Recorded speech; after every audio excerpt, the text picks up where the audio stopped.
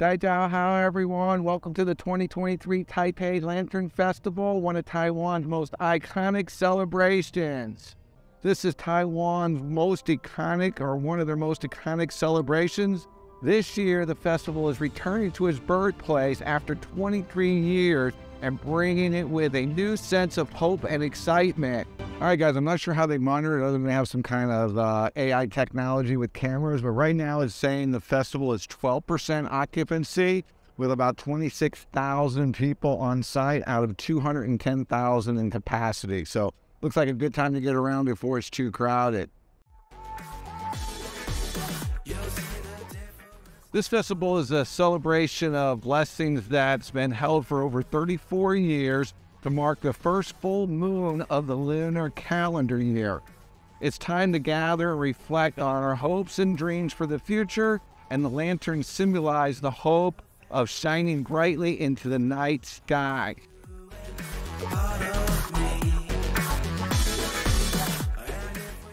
This year, the festival is being held at a densely populated area of Taipei, showcasing the works of the high-rise buildings and illuminating the city streets and alleyways.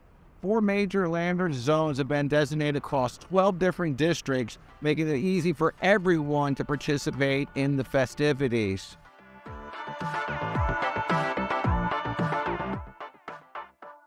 Tonight, I'll be featuring the central display zone, which spans across from the National Dr. Sun Yat-sen Memorial Hall to the north end of the display, all the way up to Taipei City Hall Square, which is to the southern end, with the centerpiece of the lantern located at the center of the National Dr. Sun Yat Memorial. So stay tuned to the end. There's a spectacular little show that goes along with that, and that'll be the last closing bit of this video. Daijia, how real quick, guys, I'm really glad you guys are here with me. If you are enjoying this video, please don't forget to like, share, comment, and if you haven't subscribed, please hit that subscribe button. It really helps the channel grow, and I really appreciate your support. So let's keep walking, guys.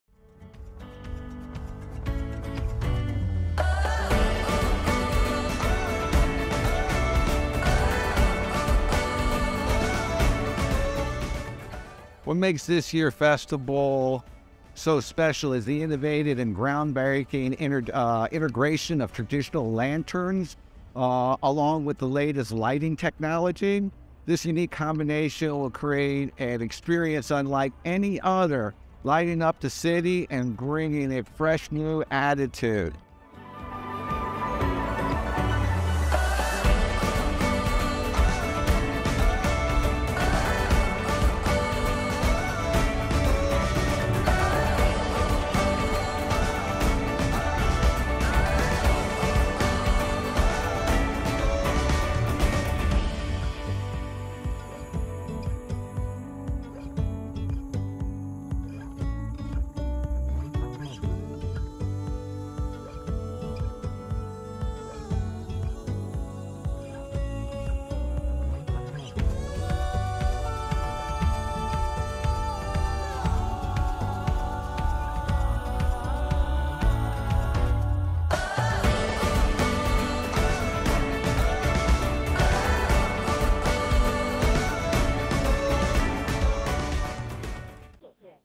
Since we first arrived, guys, attendance has jumped from 12% to 20% to over 42,000 people now on site, representing the Year of the Rabbit.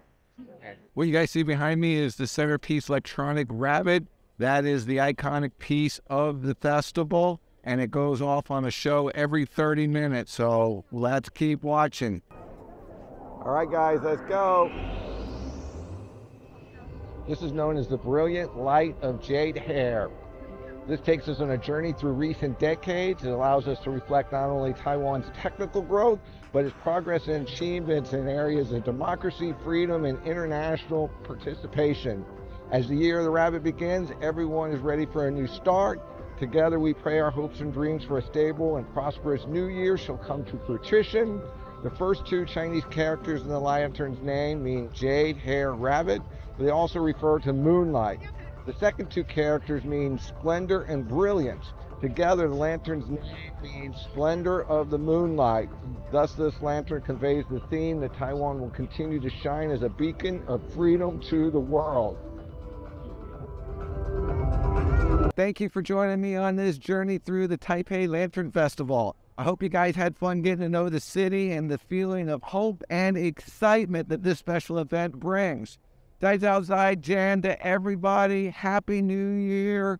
And let's light up the future together. See you on the next video.